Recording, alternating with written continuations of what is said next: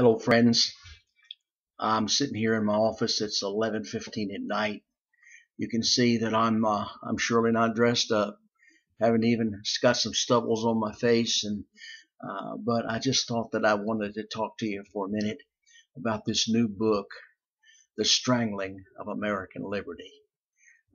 Folks, I hope that you'll get this book. It's at Amazon.com. You can get it in Kindle, and you can also get it on paperback. If you just Google Amazon.com and then type my name in, David N. Smeltz, you'll be able to get the book. This is a must read. I have spent so much time into this book trying to get together and give you an analogy of things, why we are where we are today in our American history. This book takes you back all the way back almost 50 years, over 50 years, and shows you how progressive we've been in going away from the principles and values of the Judeo-Christian principles that we have, and or we're supposed to have. And as you look at the place today, you look at the world today, and you think about Hillary Clinton that's running, and you watch the news and you see who she hangs with, you see what her goals are. Folks, we're on a downward trend. President Obama has taken us a long ways away from where we were, and now we've got Hillary Clinton, and that people are looking up to her because she's the first woman for president. I'm not against a woman being the president of the United States, but I'm against Hillary Clinton being president of the United States. Her morals, her values, her everything that she stands for is nothing that this country stands for. And it goes all the way back to the Vietnam War. It goes all the way back to what she did during the Vietnam War, her and Bill Clinton. And I talk a little bit about that in this book, about how that from the Vietnam War to the present day, we have been on the downward trend. And that is in morals, not only in morals, but also in our relationship with other countries, how we fight in the military.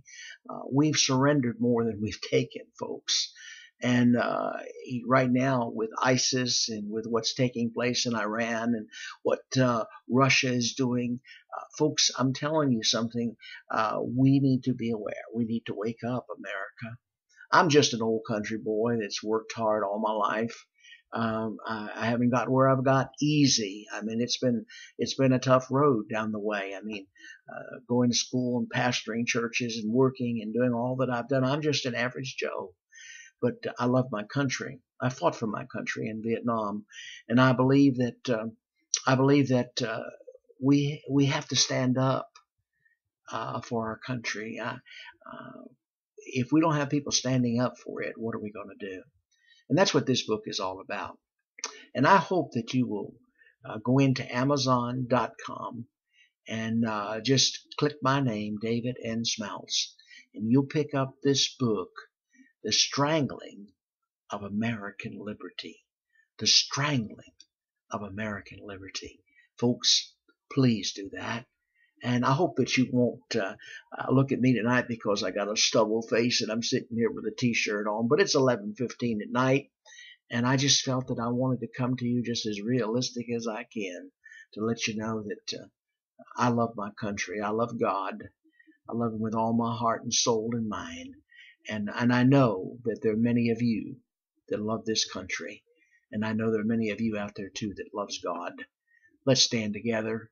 Let's work together. Let's pray together. Let's believe that God can help us in this time as we cry out to Him, a nation crying out to God, saying, God, help us. Don't let us fall down. Don't let us do as Rome did. Help us to stand. Thank you, folks. God bless you and have a wonderful night.